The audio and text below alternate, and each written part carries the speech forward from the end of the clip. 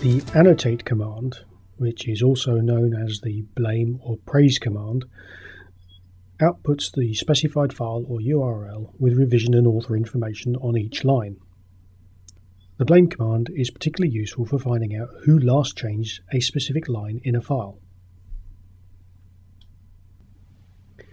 The blame command shares a very similar syntax to the cat command that we looked at previously.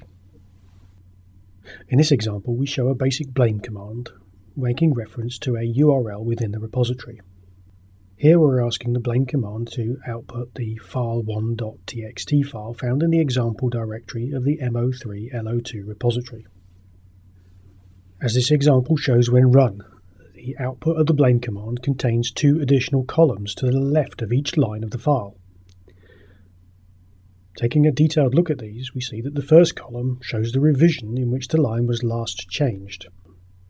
So, in this example, the first line of the file was last changed in revision 3, where the second line was last changed in revision 10.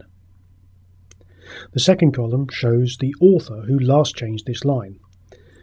Since the owner is the only author working on this file, we can see that he changed each of the lines in question. And finally, the actual line within the file is shown. In this example, we're attempting to use the blame command on a file which is actually a binary.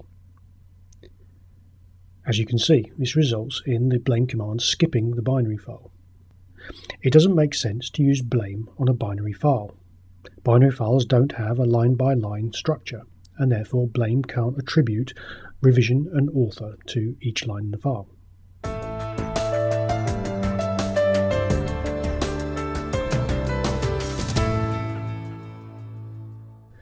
As with the cat command, the blame command can take a -r revision modifier.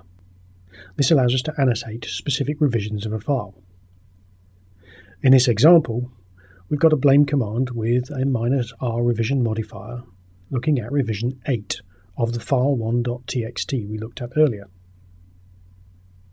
The output of this command shows only 2 lines. If you recall, earlier when we looked at file1.txt, it contained 3 lines.